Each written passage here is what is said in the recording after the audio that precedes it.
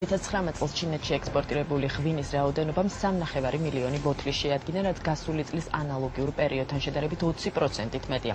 პოზიტიურია მოლოდინები ამერიკის შეერთებული შტატების მიმართულებითაც, სადაც წელს 9,5 მილიონი ბოთლი ღვინის ექსპორტი იგეგმება.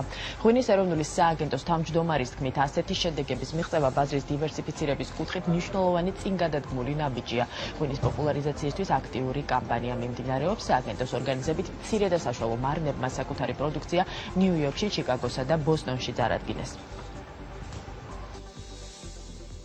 სტრატეგიულად რასაკვირველია ჯობია მდგრად ბაზრებზე მუშაობა, მათ შორის ერთ-ერთი მნიშვნელოვანი არის ამერიკის შეერთებული შტატები. ამ მხრივ უბრალოდ ერთი რამეა გასათვალისწინებელი, რომ იმიტომაც არის პრინციპში თვითონ ამ ბაზრის მდგრადობიდან და ბაზრის ტრადიციულობიდან გამომდინარე, იქ ესეთი ნახტომისებური დიდი ზრდები ფაქტიურად თვითონ ბაზრის მოწყობიდან გამომდინარე არის გამორიცხული. იქ უნდა სტრატეგიულად მუდმივი მუშაობა